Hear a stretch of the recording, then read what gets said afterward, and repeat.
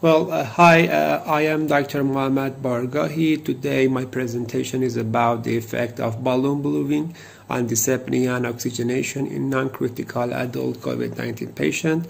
It was a pilot randomized clinical trial. My colleagues were Nafis Rasku, Farzan Arian Nejad, Sohrab Ismailzadeh, Romina Nehmati, Mehdi Ghaibi, Arezu Bajalan, and with a valuable cooperation of my dear teacher, Dr. Sohail Soltani. This study was registered at the Iranian Registry of Clinical Trial, and this study was supported mainly by Qazvin University of Medical Science. Severe acute respiratory syndrome coronavirus 2, or on a short way SARS-CoV-2, has been designated as the cause of a highly infectious pandemic called coronavirus disease 2019, or as we know it, COVID-19. This virus is spread mainly through respiratory droplets, and the main form between humans, the close contact. The presentation of COVID-19 are highly variable. Most of the patients, about 80% of them, experiencing mild or no symptoms, and minority of them suffering from pneumonia, severe respiratory failure, or acute respiratory distress syndrome at the end stage. And mortality rate is about 3 to 5% less in developed countries, and maybe about 5% in developing countries. SARS-CoV-2 attacks the respiratory epithelial cells, causing cough, dyspnea, and fever, which are the most common presentation of the disease. This virus induces exudates of serous fluid, fibrin, and hilly membrane formation within the alveoli. Chest CT scan may show varying patterns of lung involvement, including bilateral multilobar lung glass opacification with peripheral or with posterior distribution mainly in the lower lobes, and parenchymal pathologies, alteration in the form of exudative diffuse alveolar damage, or on a short way DAD, are also seen with different degrees of extension. Here in the left picture you can see GGO patterns, which are shown by white arrows in the left picture. And you can see also the different extension of COVID-19 in patients with the COVID-19 in his chest CT scan. These pathologies can cause profound hypoxemia with near normal arterial carbon dioxide levels due to unventilated lung units and also ventilation perfusion mismatch. And as the disease progresses, these measures can cause inability to gas exchange, often resembles typical ARDS. Additionally, acute lung injuries elicit systemic inflammation and increased pro-inflammatory cytokine expression, which this leads to cytokine storm at the end stages of disease. This schematic shows the VQ mismatch phenomenon between the alveoli and capillary and how it happens.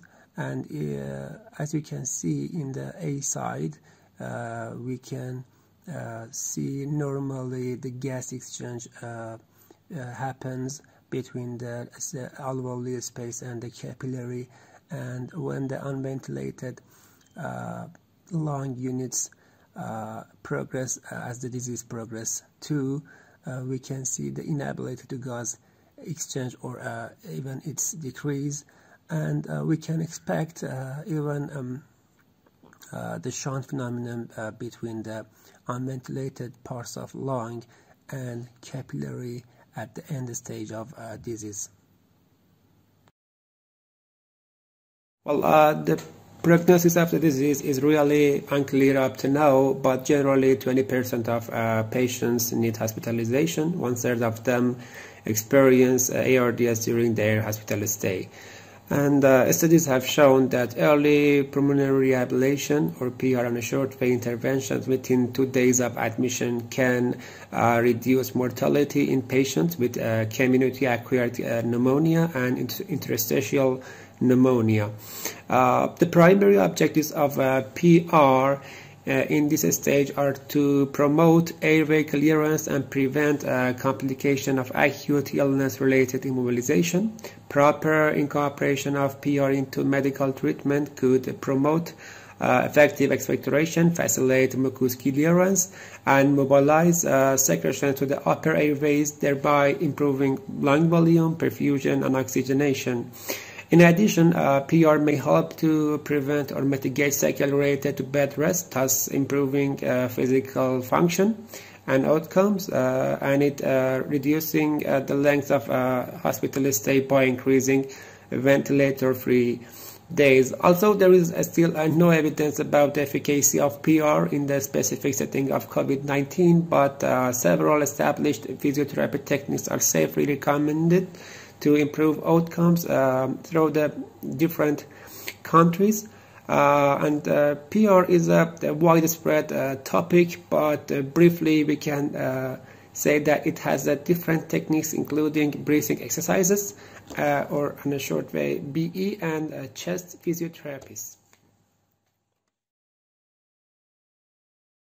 Well, balloon blowing exercise, or BBE, is a simple, cost-effective, non-personal dependent breathing exercise that can improve lung capacities and respiratory function in people who suffer from chronic obstructive pulmonary disease, lower respiratory tract disorders, or in elderly smokers.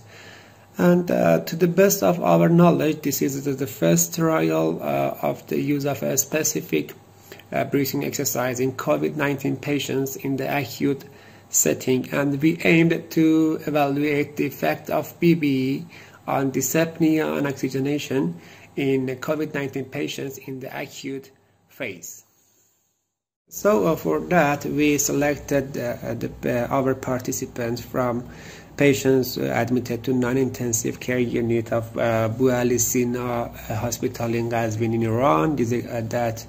It was designated for COVID-19 patients by the relevant governmental committee from August 15 to October 31, 2020. The inclusion criteria were age greater or equal 18 years old, a definitive COVID-19 diagnosis, positive PCR or chest CT positive, first day of admission in the ward, a presence of dyspnea according to the patients, and peripheral oxygenation saturation, or SpO2, less than 94%.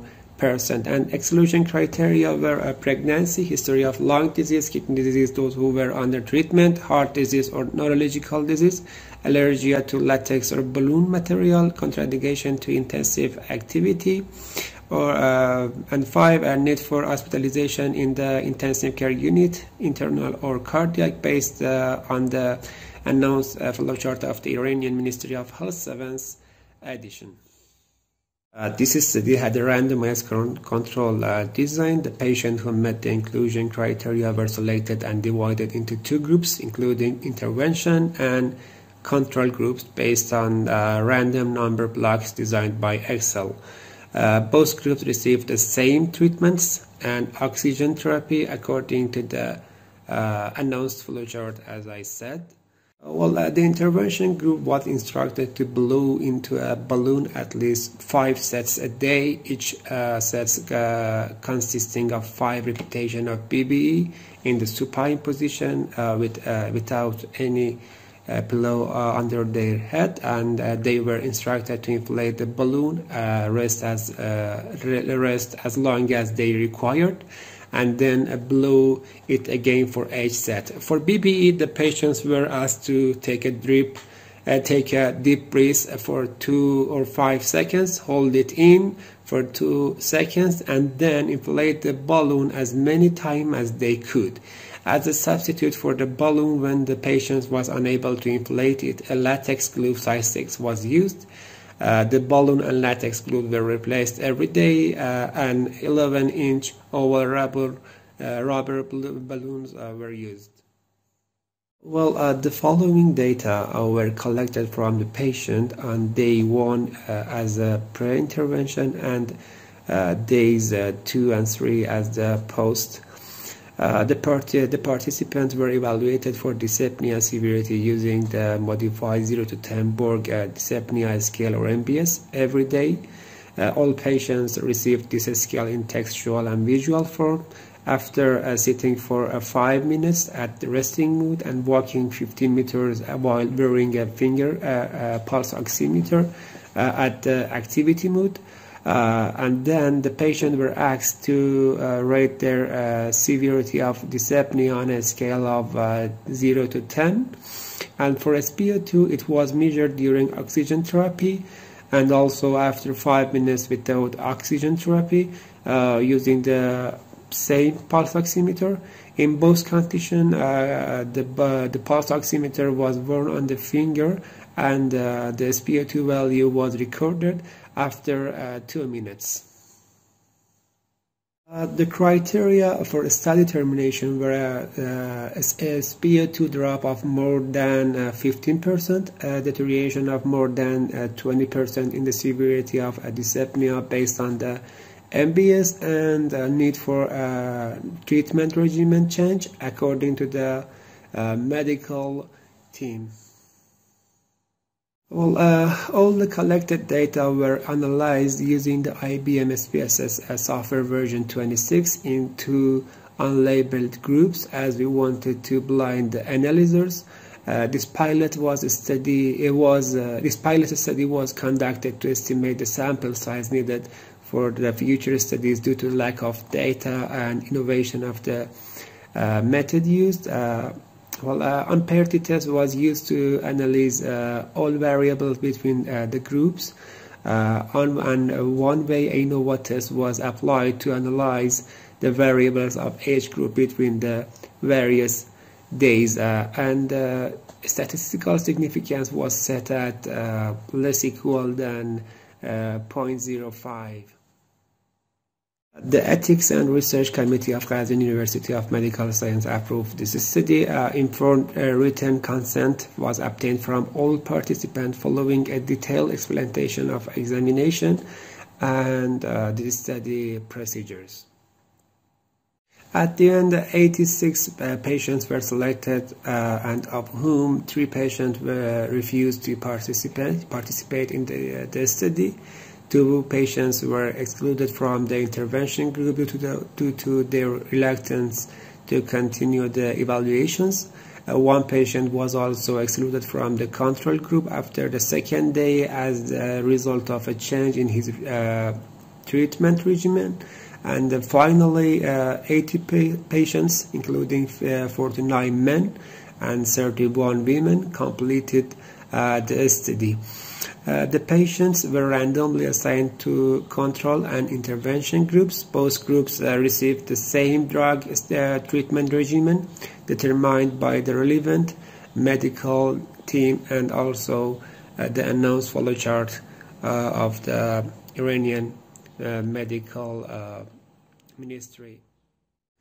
Well, there was no statistically significant difference in terms of their demographic characteristics, including sex, age, body mass index, and extent of pulmonary involvement on CT scan between the groups, as you see here in the table.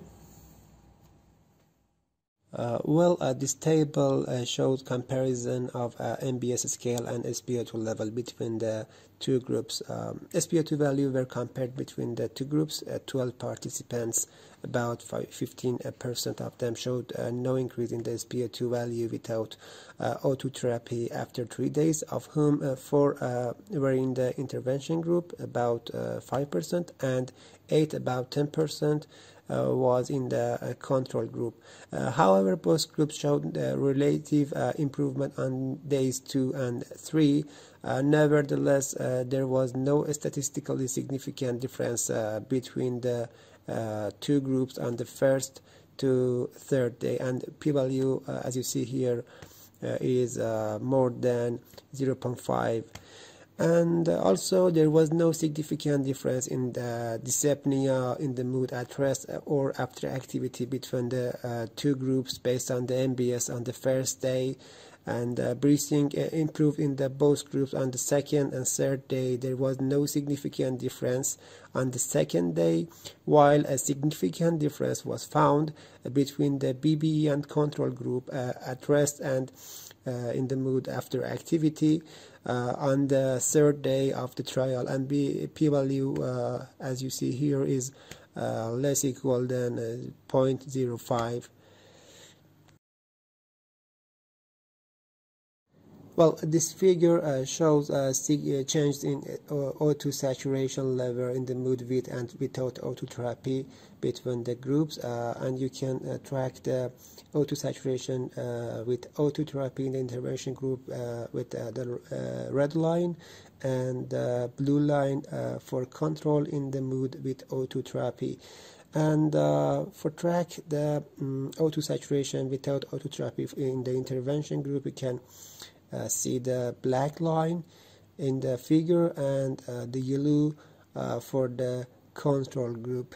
As you see, the SpO2 level in the mood with and without O2 therapy after 3 days were better in the intervention group compared to the control group, but the differences were not statistically significant. Well, this figure shows change in the modified 0 to 10 Borg scale at rest and after activity between the intervention and control groups. As you see here, the blue and yellow line is for intervention group, and you can see the differences between the days 3 to 1 in the at rest mode is about 5 points, and at the activity mode is about 4.5 points. And as I said, this figure showed significant differences between the BB and control group in both mode on the third day of the trial. Well, additionally, for a more accurate assessment, the participants in case and control groups were divided into 4 subgroups based on their SpO2 value without O2 therapy on the first day, as you see here in this table. And the subgroup 1 was those whose SpO2 value was less than 80%. Subgroup 2 was those whose SpO2 level was greater or equal than 80% and less than 85%. Subgroup 3 was those whose SpO2 levels was greater or equal than 85% and less than 90%. And finally, subgroup 4 was those whose SpO2 value was less equal than 19%. All the intervention subgroups experienced an increase in SpO2 levels on the second and third days, except for subgroup 4 that had a decrease on the third day compared to the second day. And the change in SpO2 levels in the intervention subgroups, so SG1 to SG4 were about 4.2, 2.3, 2.6 and 1.6 with O2 therapy, and 8.8, 4.2, 2.6 and 3 without O2 therapy. And you can see the detail of the age subgroups here for a more accurate assess. And as you see here, all p-values was greater than 0.5. This figure shows change in O2 saturation level in the mood with and without O2 therapy among the intervention subgroups. And as you see, the subgroup 1 has experienced a remarkable increase in the amount of O2 saturation level after 3 days, but Generally, after 3 days of BBE, there was no statistically significant difference in the SpO2 level change with and without O2 therapy between the same subgroups in the control and intervention groups. Dyspnea and decreased SpO2 are the most common cause of hospitalization in COVID-19 patients. As mentioned earlier, 20% of COVID-19 patients need to be hospitalized due to oxygen-requiring lung infection, and 1/3 of them develop a severe form of the disease. The most important cause of disease progression may be long-term autotherapy injuries as well as VQ mismatch. Studies have shown that early PR can reduce mortality by clearing the airways as well as improving lung capacity and thus improving gas exchange in patients with interstitial pneumonia. In a study by Samita Manjusha Das and her colleagues in 2019, children aged 3 to 12 years were randomized to receive either a balloon or bubble therapy for 6 days. Among 60 participants, 29 had pneumonia, 17 bronchitis, and 14 had bronchiolitis. The study reported a significant improvement in SpO2 after regular balloon or a bubble inflation. This finding is in contrast to our study where the BBE group did not show significant improvement in SpO2 level in the setting of with or without O2 therapy after 3 days of BBE compared to the control group. And a possible explanation is the difference in BBE days. In the present study, the severity of dyspnea in the mood of at rest and after activity reduced significantly after 3 days of BBE in the intervention group compared to the control group. These findings were consistent with the results of a study conducted by Renuka K and her colleagues in 2015 that on the respiratory statue of patients with lower respiratory tract disorders. In this study, 20 patients received balloon therapy for about 14 consecutive days. And the dyspnea scale was measured as a pre and post test. The study reported a significant reduction in dyspnea after regular balloon inflation. Combined with our data, it is suggested that the use of BBE is useful in reducing the dyspnea severity in the early days of diagnosis. But there is still controversy about PR strategies in the acute phase of COVID-19 since breathing exercise increases the work of breathing muscles and blood oxygenation alteration leads to a rapid and shallow respiratory pattern. Martha Lazari and her colleagues in 2020 recommended avoiding such a procedure in the acute setting, but in our study none of our BBE participants met the termination criteria, and also in the present study most of the patients in the BBE group reported mild dizziness and difficulty inflating the balloon on the second day, and finally almost all the patients reported an improvement in their ability to breathe and felt a struggle in their chest on the third day. The balloons were not replaced with latex gloves in any of the patients, and finally, according to our results, BBE can be done safely in patients with COVID-19 in the acute phase, and furthermore it is highly recommended that patients undergo regular monitoring during the BBE procedures. This study had several limitations because of the nature of rehabilitation and the assessment. Neither the executors nor the participants could be blinded. Therefore, it is not possible to rule out the placebo effect, observer bias, or experimental bias in the current study. In addition, The subjects were limited to patients aged 18 years old and above. The duration of the intervention was only 3 days, and the number of participants was insufficient in age group. And eventually we did not measure other variables such as the respiratory rate, pulse rate, lung capacities, and anxiety score. Therefore, we recommend future studies should address these limitations. According to the present study, balloon blowing exercise is a safe medical intervention in non-critical COVID-19 patients. It did not significantly improve oxygenation in non-critical COVID-19 patients after 3 days, but it reduced the severity of dyspnea and incorporation of it medical treatment.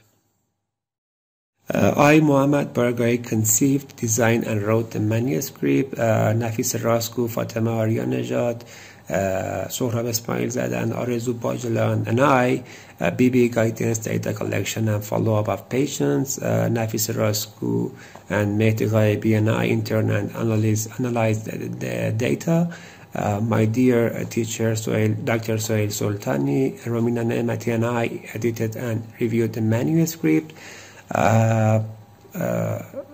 Again, Sohail Sultani and I directed and managed the planning and execution of project, and all colleagues reviewed and approved the final version. Well, here is Persepolis, an amazing and ancient place in my country in Fars. Please feel free to contact with me via my mail, as you see here. And I hope you and your family be safe during the pandemic.